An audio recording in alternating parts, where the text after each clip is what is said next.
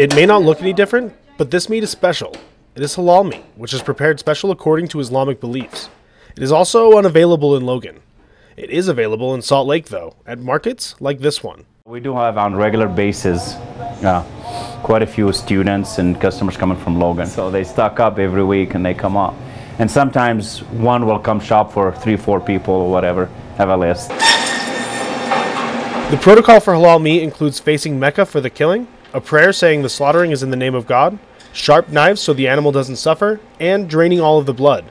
In addition, fish is always considered halal and pork never is. The moral importance for eating halal meat is to follow God's order and to follow Prophet Muhammad's teachings. Because of this, some Muslims in Logan will have to get in the car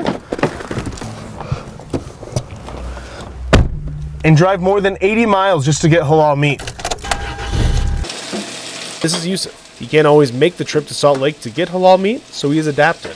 It's frustrating, but it's also kind of taught me self-restraint and kind of adjusting my diet. Living in 21st century, living in a small town city in America, it's hard to access all of that. While it is important to Muslims to eat halal meat, adjustments are allowed. If we run out of every option, every single option, is it not forbidden to us to eat a meat from, regular grocery store?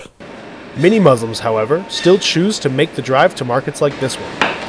Nowadays, the only option for me is to go to Salt Lake City to get from halal markets in Salt Lake. Jeffrey Dahdah, ATV News.